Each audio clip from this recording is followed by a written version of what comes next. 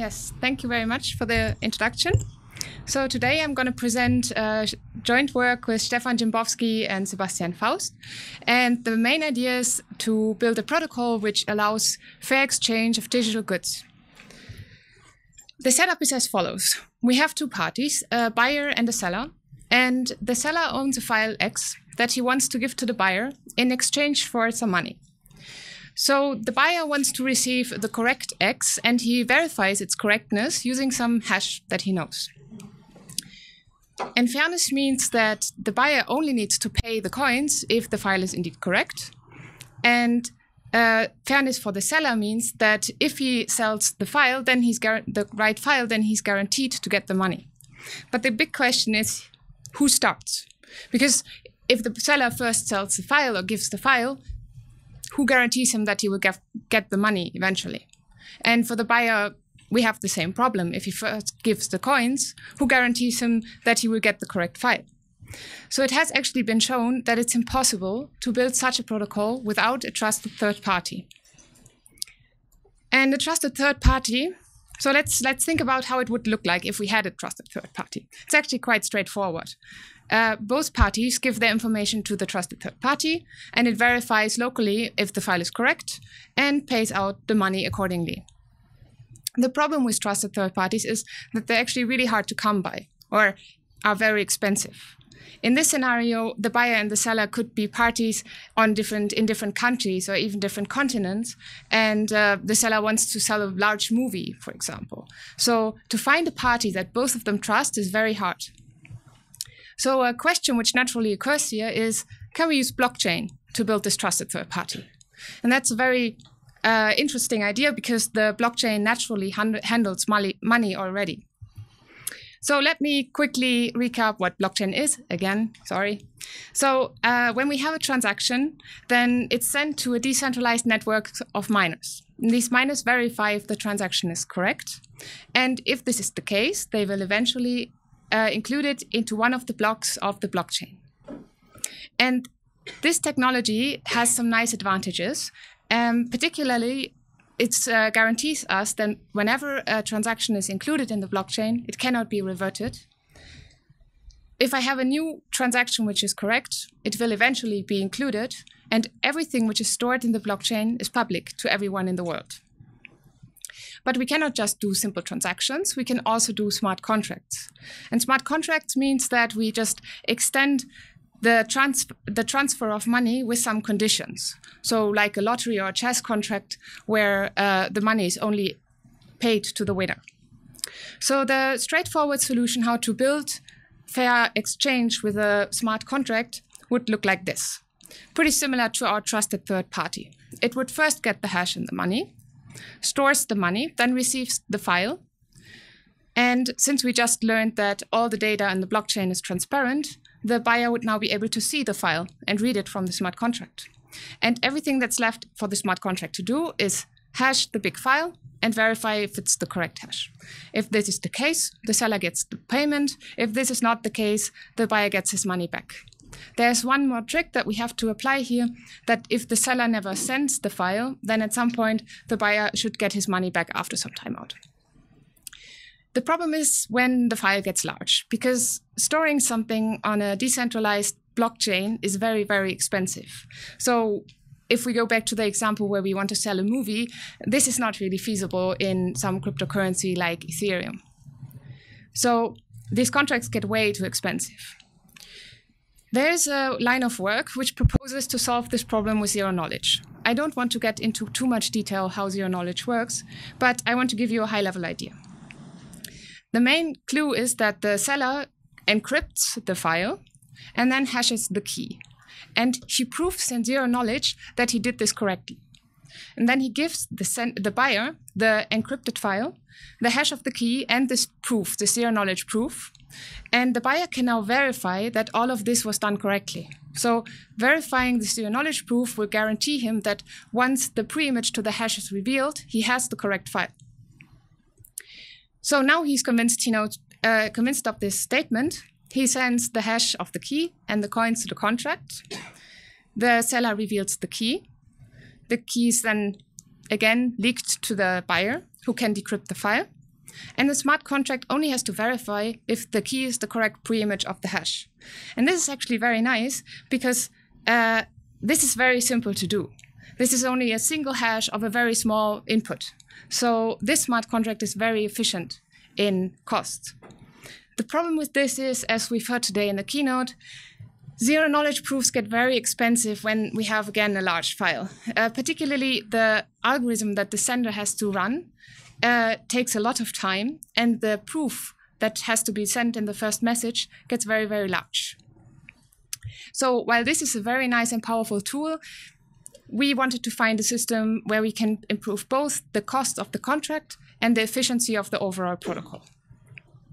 So our protocol, called FairSwap, is built on a very simple idea. And this idea is that we prove to the smart contract later if the sender misbehaved. And it consists of a proof of misbehavior, which are 3 algorithms. The first algorithm, encode, is run on the sender side and outputs an encoding Z, which can be sent to the buyer. The buyer can then commit his coins, the key is revealed, and once the key is out there, the buyer can extract the file from the original encoding. And he either receives the correct file at this point or he doesn't. And at that point, he can go to the smart contract, which we call a judge in this case, and complain about the whole procedure. And the last algorithm, the judge algorithm, is very efficient, runs inside the smart contract, and correctly verifies if the sale happened or not. And based on this, on the result of this algorithm, the money is paid out. So before I go into detail how we built these 3 algorithms, I want to quickly introduce the main building block of the system, which are Merkle tree commitments. And the main idea is that, this Merkle tree commitments are very nice tool because they allow to commit to a very large file only with a single small hash. And how do we do this? We split the large file in n different, much smaller file chunks, and hash every 2 of these file chunks together and repeat the process until we receive 1 small root hash. Now, the nice part is when I want to verify that one of these elements was inside the root hash or inside this Merkle tree, then I only need a very small amount of information to verify or to convince someone of this statement. So the commitment is linear in the amount of file chunks, and the verification is only logarithmic. Okay, so now you've seen the Merkle tree commitment. I can show you the 3 algorithms. So the first one is encode. This is run on the sender side, takes as input the file and the key, and outputs the encoding. And the first step that we do is we create a vector, which consists first of the n file chunks, and then I run this Merkle tree, and for every output of the hash, I store exactly this hash in my vector. And the next step is then to take the key and encrypt this vector into my encoding. This data structure, this vector, the encoding, is then sent to the receiver who runs, once he learned the key, the extract algorithm. It takes also as input this encoding and the key and outputs the file and the proof of misbehavior. The first step is, of course, it decrypts this encoding to receive the file and the hashes. Then it runs the Merkle tree and checks the output of the Merkle tree. So if the root is correct, the exact root that he's expecting, then he has the file, everything is good, he can stop. The big problem is, what if this is not the right hash he's expecting? Then the file he got is incorrect. So then he compares his own output with the hash or the output that the seller committed to, that the seller sent in the encoding. And in this case, we see the seller claimed that this is actually the right hash. So somewhere in the computation of this Merkle tree has to be a fake value. So for every of the values in the Merkle tree, he now compares his own value and the one that the sender committed to. And there in the second step, we find there was the seller lied. The seller lied about the value y2. So now the buyer has to prove exactly this fact, exactly this hash to the judge contract. And in order to do this, he needs the input to the hash function and the output. And the judge doesn't really get these x values, but he gets the encoding. So the proof of misbehavior consists of these 3 elements of the encoding. So let's look at the last algorithm, the judge. Well, it's also the first step to decrypt these elements again, to receive the inputs of the hash and the output. And then after the hash, it can compare the computed value with the one that the seller claimed it was. And if this is identical, then there was no misbehavior. But if this is not identical, then he found misbehavior, outputs 1, which means the sender misbehaved. But there's one big problem to this, because at this point, the buyer could simply lie about the values of Z. So we need to add a countermeasure to protect the integrity of these values. And we do this by verifying or by proving that these 3 elements were in the original message, the original encoding Z. And we use exactly this Merkle tree commitment that I've described before to efficiently prove that these 3 elements were part of that. Great. So now we've seen the 3 algorithms. Let's take a look at the final protocol. First, the seller encodes the file, sends it to the buyer. The buyer now has to generate the root hash of the file and commit this root hash to the smart contract together with the hash of the file. The root hash automatically is, or the seller can see the root hash in the smart contract and has to verify if this is actually right. If this is not the right root hash, he stops the protocol at this point. If this is correct, then he continues by revealing the key. The key is sent to the buyer, and the buyer can now decode his file. And then he can run the complaint algorithm to the judge smart contract, who has now all the information to verify that if the sender misbehaved or not. So the security of this protocol is mainly captured in 3 factors. The first one is if the protocol terminates. This is very important for the buyer because his money is blocked inside that smart contract. If this never terminates, well, his money is lost forever.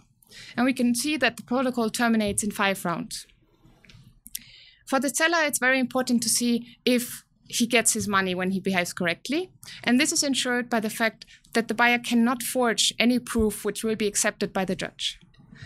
And for the buyer, it's the other way around. He has to have the guarantee that he can always generate a proof of misbehavior if he got the wrong file. In our paper, we formally prove security of this protocol in the before mentioned UC model, but I don't want to go into details how we did it. Instead, let's look at the efficiency of the protocol. This is the 2 goals that we had in the beginning. The smart contract should be cheap, and the efficiency of the overall protocol should be good. So when we implemented this protocol as an Ethereum smart contract and evaluated its efficiency, and we found out that the cost on the overhead mainly depends on the choice of these file chunks, so how large these file chunks are. It doesn't really depend so much on how large the overall file is. And we have to distinguish 2 cases. In the optimistic case, no complaint actually happens, and then the smart contract doesn't have to do much. And in the pessimistic case, we have to run this judge algorithm. So when we look at the cost, in the optimistic case, the cost always stays roughly the same, and this is the amount of money that is needed to deploy the contract. And in the pessimistic case, the cost of running the contract rises dramatically when we have large file chunks. So when we have file chunks around 1 kilobyte, then this gets quite expensive. On the other hand, the overhead of the message sent between the sender and the receiver, which is an indicator we use to measure the efficiency of the protocol, grows when we have too small file chunks. And the maximum size this can get is twice as large as the original file. But I didn't really show you the main contribution of the paper. I showed you one application of it. In fact, we didn't show that you can send files knowing some hash, but we showed that you can sell witnesses knowing some circuit, some predicate pi. And the idea is that you have a circuit which consists of n gates, and for each of these, you prove to the judge contract that one of these gates was computed in a wrong way. We also looked into some extensions of this simple protocol. The first one is to add penalty deposits to the smart contract, particularly to penalize the sender in case he misbehaves, because if he sends the wrong file or doesn't even know the correct file, the buyer has to store money in the smart contract for quite a while, which makes it it's not so nice for the buyer to just lose this money for a while. So adding penalties ensures him that at least if he doesn't get the file at the end, he gets some small payment from the seller instead. Another extension is to run this protocol inside of state channels. And this is very nice when you have repeated file sets. So not just one, but actually selling many files in a row, or splitting large files into smaller files and selling them one after another. So how this works is that the seller and buyer set up a channel contract on the blockchain. The buyer submits a lot of money into it, more than just for one file sale, but actually enough money for repeated file sales. And then they can run the whole process offline. And this is nice because we have just seen in Christina's talk that we save a lot of costs here for deploying contracts or running them.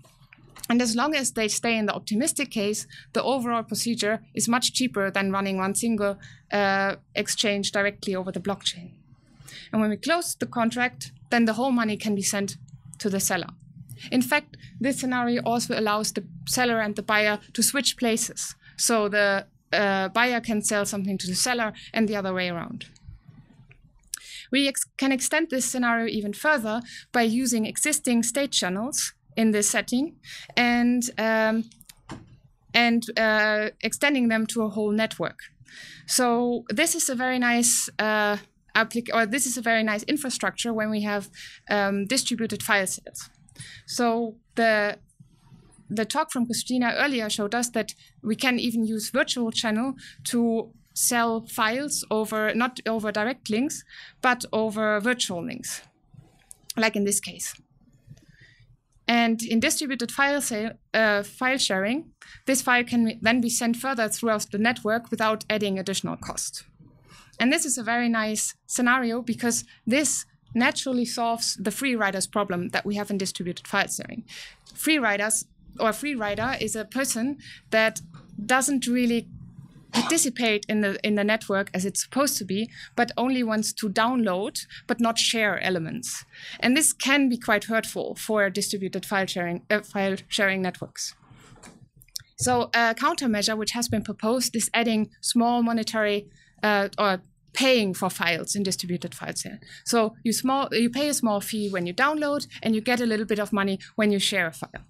The problem with this is now you can share wrong files, get money, and who verifies this? And it's quite easy to see how our protocol can nicely be used to outsource this verification to the judge contract in the worst case, as soon as something doesn't work, and use the penalties to penalize someone who's trying to cheat. When we combine these state channel networks and the file sale protocol, we can even incentivize that the files shared in such a network are distributed very equally, because I once in the beginning block some money in a state channel, and then I start downloading, sharing. So I pay for downloading, I get money for sharing. And if I only pay in one direction, or I only get money in one direction, at some point my state channel will run out of money in one direction. So this system incentivizes that in both directions, the sharing and the downloading equals out, or that we find a nice route throughout the network to rebalance these channels. Okay, so with this, I conclude my talk. And we have seen today that the FairSwap protocol is a novel protocol for fair exchange, which allows us to sell large witnesses and verify them very efficiently. On one hand, have them in very efficient smart contracts, and also in efficient protocols. And it's provably secure in the random oracle model. And we've also seen how we have one particular application of this for digital file sale, which is optimized because it's we can actually make the judge contract in this case even more efficient than in the generalized scenario. And we can use it in state channels for repeated file sale and in state channel networks for distributed file sharing. So thank you very much for your attention. Yes.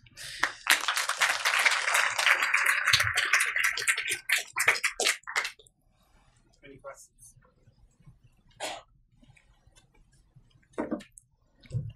So I was wondering, when the seller sends the file to the buyer,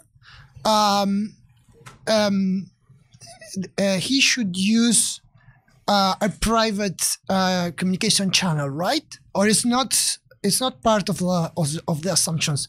Otherwise, someone else can recover the file because everything is public in the blockchain. So a seller won't have any incentive to sell the file because it's sold once, it's gone forever. Everyone can see the file. Yes. So that's very important to understand in this scenario, that the key is not secret at the end of the protocol, which is a little counterintuitive to encryption, how we normally use it. It's more of a commitment than an encryption of a file. So when he wants to keep it secret, he should use a secure channel to the buyer. Nevertheless, at the end of the protocol, the buyer has the file, so he also needs to trust the buyer not to reveal it or share it even further. Yes. Okay. Thank you. Yes. Right. I'm wondering that before the server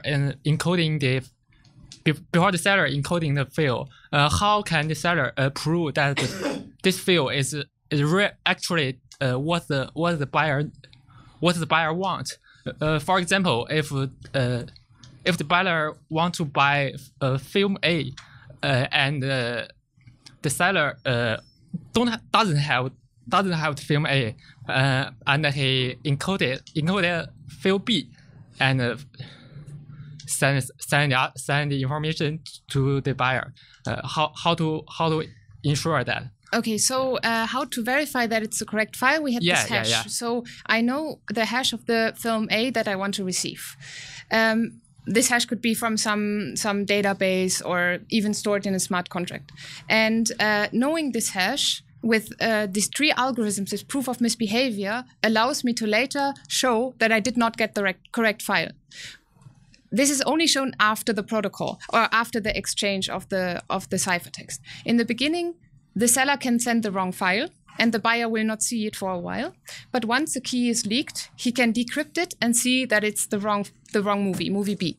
And then he compares it to the hash. And if this is wrong, he can prove this to the judge, and the judge will be ensured, or the judge can see exactly if it was the correct file or not, and then send the money either back to the buyer or to the seller.